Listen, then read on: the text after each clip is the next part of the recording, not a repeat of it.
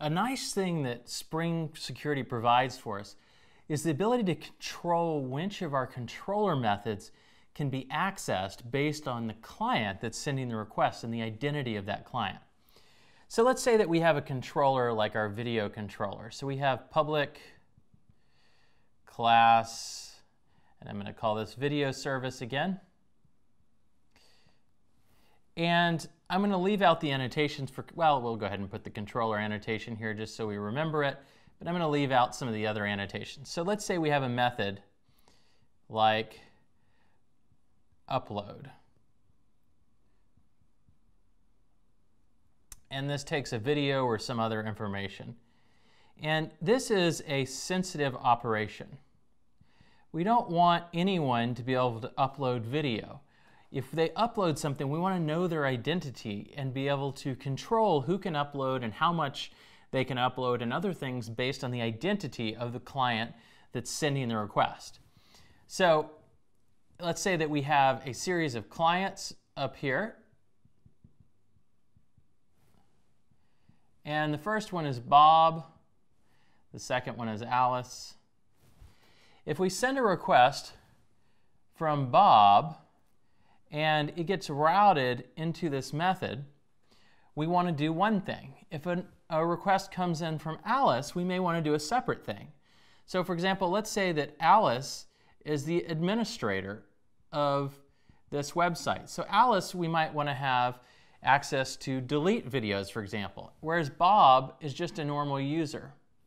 So we don't want Bob to be able to delete videos necessarily, but maybe we want him to be able to upload. Alice similarly can be thought of as also being a user, but Alice is also an admin, so she can do more. So one of the things that Spring Security provides for us is this ability to associate roles with different users. So we can say this user is an admin and a user, whereas Bob is just a user. And then Spring will automatically go and look at rules that we provide based on who can invoke different methods based on their role. One of the things that we can do with Spring Security is we can add annotations like @preauthorize, and then we can add some assertion about the user that's accessing it. So we can say has role admin. And what Spring will do is it will check that the user that's associated with the client that is sending this request has the admin role associated with it. And if it does, it will go ahead and invoke the method. If that user does not have the admin role associated with it, then it will block the request and send back the appropriate HTTP response code, like unauthorized or whatever the particular code is that you set it up for.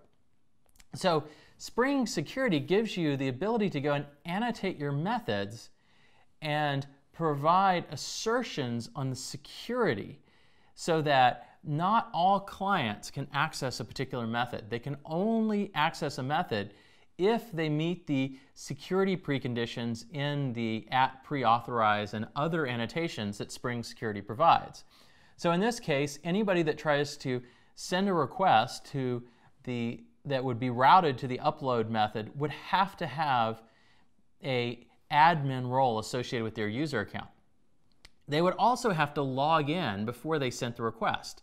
If they sent the request and they weren't logged in, Spring Security is going to see @preauthorize. It's going to say, there's no session established with this client. I don't know the user account that's associated with this client, and it would send the request back. It's not going to allow that request to continue. It's going to send back an HTTP response code that indicates that that was an unauthorized access and that probably redirect the client to the login page.